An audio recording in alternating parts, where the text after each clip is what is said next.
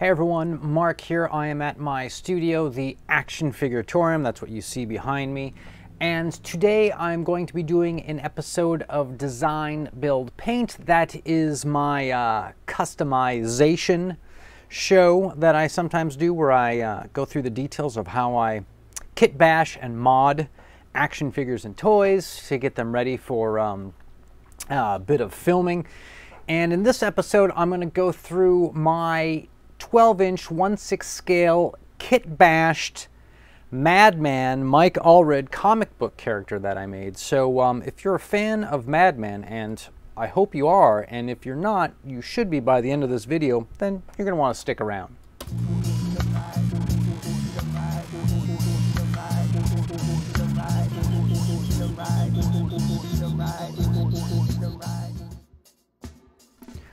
All right, so who is Madman, you're probably asking? Well, Madman is a character created by comic book artist and writer Mike Allred, who sort of, like a lot of these 90s inspired indie comic guys, sort of was kind of, you know, much like Brian Pulido's Lady Death was kind of a cool sort of just throwaway character that they came up with, and then realized that they had some magic there, and that it was actually going to be somebody who's going to be pretty cool, that they could write an interesting character around, a great looking character that can make a lot of great looking content for, and this happens to be the guy. This is one of the characters that I absolutely fell in love with in the 90s, that I got turned on to by my friend Ronald Bronstein, who at the time was an NYU film student, and he worked at a comic book shop, and he showed me this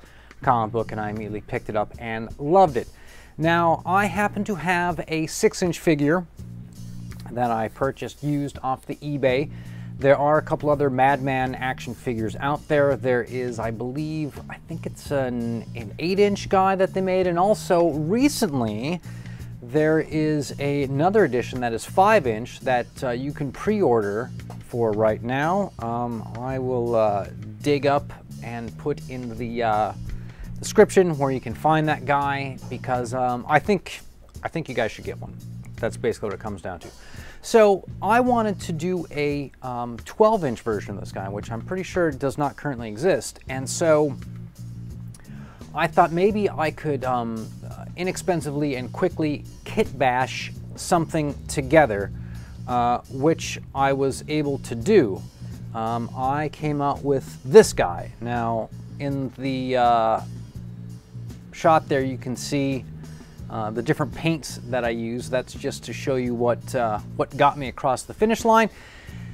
And I thought I would just go through a step-by-step of how I made this guy work. Current angle looks a little weird with the eye. Something that fixed just by turning the head a little bit. So how I made this guy comes down to basically two different parts, the head and the body. Now, to do a body for a 12-inch figure, what you're going to have to do is you need like kind of a generic G.I. Joe body, but you're going to need a white one-piece suit to make a Madman character. And if you look at this drawing here of him, and there's a lot that you can investigate as far as the overall look, you notice that he draws him with it being kind of skin tight, and that you can see muscles, you can see like the legs and everything, and yet it has a certain sort of looseness to it, like he's wearing long underwear. And that's because I feel that the character himself, who his real name is Frank Einstein, kind of like Frankenstein, but you know, we don't want to just come out and call him Frankenstein, Frank Einstein, and he's kind of a self-assuming superhero. That is, he just becomes a superhero out of the need to become a superhero, and so whatever seems to be around him is what made his costume. And I get the feeling that he just happened to have some type of access to like a white one-piece suit of some type of long underwear, and just made it sort of his outfit, and added some jack boots and a couple of blue gloves, you know, like he raided a janitor closet or something. So you really need to get the white suit, but it doesn't have to be skin tight, nor does it have to be baggy. It's kind of both of those at once. It's real interesting. I really love the way he does, way Mike Allred does this character. So once you get a one-piece suit, at this point all you need is blue hands. Gloves would be better, but just blue hands, and some type of black boots. So let's go through how I cranked out the body for this guy. I started with this figure here. This is actually an example of it. I didn't bother to take a picture of my guy before I used him. It started off as a Power Ranger, the Black Power Ranger, even though he's not African American. All the Power Rangers just have a color, kind of like the Reservoir Dogs, and so this is the guy who comes in the black outfit. Now, I was looking on eBay for one-piece, 1/6 scale suits, coveralls, jumpsuits, flight suits, you know, all that kind of stuff. And I decided, well, this is going to be a prototype. This is going to be kind of garage punk, this first one. This is just really more of a concept. And I figured that I could take some white spray paint, and any character I have, if I have a suit, we can just paint it white. You know, it'll ruin it, to, you know, as far as the texture goes and whatnot. But that's okay, because this is just a concept only. When we do a 2.0 Madman, we're going to sit down and we're going to suss out the best possibilities for this. So I started with this suit actually, and similarly, my guy had the, you can see here, there's like the logo on the suit was ripped off. My logo was ripped off as well. Also my guy, because I got him at the Goodwill bins, which is by weight, so I paid maybe like 40 cents or less for this guy. My guy's face was scuffed up. There were some other scuffs on it. The suit itself was pretty badly torn up. I ended up taking off this this gold band here. It's just sewn on. I unstitched it and ripped it off, whatnot. So I ended up just painting the whole thing white with spray paint, front and back, mainly the front. It didn't hit the back as much. And took the hands off and just painted them blue with some blue paint that I had. Left the bottom half black, right? Left the shoes black so that they could act as boots, but the whole thing I just painted white. And then afterwards, I went into Photoshop and just, you know, with the size of the chest, you know, how big it was, I went and I found an example of the Madman exclamation bolt, and I just printed one out, and using an X-Acto knife, I just made my own stencil, okay? Because, you know, when you're doing garage punk kit bashing, stencils is kind of a cool way to go. There's a couple other ways I'm going to talk about at the end of the video what 2.0 Madman action figure at 12 inches would entail. But for now, all we did is we just took a Power Ranger, spray painted his suit white, and then put a stencil on, and using this leftover holiday red spray paint that I found in a bag of cans of paint in a warehouse, I just basically spray stenciled on the bolt, and you know, as far as like you know, kit bashing goes, seems to work pretty good. It's wasn't exactly the straightest when I put it on. It's the top is good. It kind of wandered a little bit, but again, in 2.0 that all gets taken care of. There's the red paint there, and next to it is the Rust-Oleum, which is the white I used on this guy. And so that's basically it. You just have a white suit, red exclamation bolt, blue hands, black boots, and you've got a Madman body. So getting back now to doing the head is a little bit different. To really do a Madman face and head, it's really about getting the right kind of hair. It's a type of hair that's sort of comes out the top, and it's sort of parted down the middle, and is short. So, you know, it's just kind of like a regressed version of like Robert Smith from The Cure kind of thing. It's sort of that. Maybe it's kind of an 80s sort of goth new wave sort of look or something. Now the character itself in the comic books, the one-piece suit actually the fabric goes up over the head and up to his eyes, but it's always skin tight, okay? So it's not like this loose baggy thing. So to do a figure like that, you're gonna have to basically take like some type of a G.I. Joe type guy head, and you're gonna have to just paint the face white and then, you know, approach it like that. So for me, in doing this, I ended up picking a Max Steel head.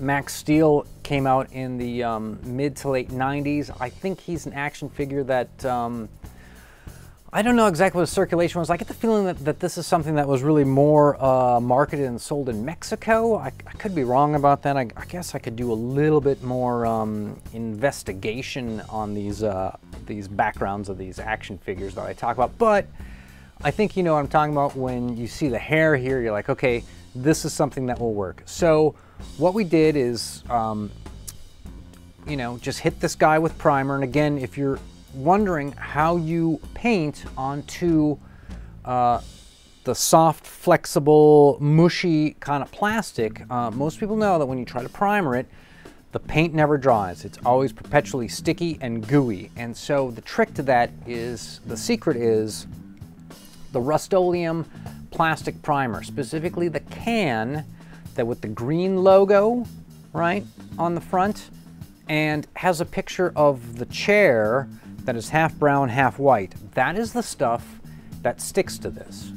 Now, the key to that is let it dry, let it dry, let it dry. After you paint it, cure it in the sun, give it 24 hours, give it 48 hours. Letting it dry is key. Once it's dry, you can paint over it. So what I opted to do is I painted this guy, and then I went back with my paints and I did his hair. I had some kind of earth brown that I mixed in with some black to make it a darker brown. Then I had I had a wash for flesh, a flesh wash, so it's kind of a dark peach. And I used that inside to kind of like highlights. And you can't see it that great. I really should have went a bit more ham with it, but it did work out. Maybe I can show you guys a little bit of just like the top of the head, the back, sort of how far around I went with it. You can see that it's, you know, I just did the top and I left it white to make it look like he's wearing sort of that smock, okay?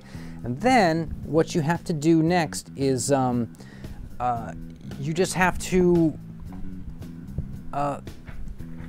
take like a fine, you know, black Sharpie, and you just color around the eyes. You leave the eyes white, but you put black around them and a little bit of black on the lips. You can make the lips either entirely black or you can leave a line, you know, etc. Now the problem with this Max Steel guy, and why this is perfect for my Garage Punk Kitbashed version, but gonna have to go through some mods if he's gonna make it to round 2, right? Is that he's not really doing much of an expression. He's kind of lame, and that's okay because I just wanted to see how this thing would come out, how this thing would function. And so I gave him the black lips, again the black around the eyes. I did kind of a terrible job. I'm sort of just beginning to start doing, to repaint doll faces. I've got some soft pastels, I've got some watercolored pencils, I've got the Mr. Hobby Mr. Clear acrylic spray finish, which is useful for all this. But I'm just sort of beginning my journey and I haven't done my 10,000 hours. So ultimately, I would love to take another crack at this guy, at redoing the eyes and doing the mouth. I did kind of a terrible job, but I got it done, and it looks okay. I'm thinking I would have to paint it a few more times before I really nail it, but that's okay. It's all about getting it right later on. And so this is my basic 1.0 sort of Madman character, and he's ultimately a lot of fun. You can see my 6-inch guy who's next to him there looking up at him to give you an idea of sort of, you know, kind of how close I got. And from a distance you can see it's not too bad. When you get close up, yeah, the face looks kind of hanky and weird, but then again, the Frank Einstein character is that. Last thing I need to add is that the character has a he has a little sort of blue lightning bolt kind of at the top of his head, and so you just take the same blue paint that I used on the gloves, right? Just take a little toothpick and you just in there, and it ooh la la comes out perfect. So that is my my Madman 1.0 Garage Punk Kitbashed version. Am I really honoring the character? I'm not quite there yet. I will do a better version, and what I think that entails is I think I should get a much cleaner one-piece jumpsuit, and it could be the nylon stretchy skin tight one. It could be sort of kind of a jumpsuit, sort of like a pilot suit or something in white that I wouldn't spray paint it this time. I would probably bleach it or something, you know, do that sort of thing. But you can see that like a better suit, and then this time instead of using the stencil to make the exclamation bolt, I think what I'm going to do is with the same size pattern, which, you know, it turned out pretty good, but I think I'm going to make it cloth, and I think I'm going to hand sew it, and I think that that's going to be more in line with the Madman character, sort of like a guy who would hand make his own superhero costume. So he goes out and does all the quintessential stuff that one does when you're a hero like Madman. The other thing is, I'm going to try and find a better head sculpt for him. Either we take the same, or, I mean, at this point, probably the same, or a different max steel, because the hair is, you know, it's pretty good, but it's got this one sort of extra piece that kind of prevents it from being, you know, that.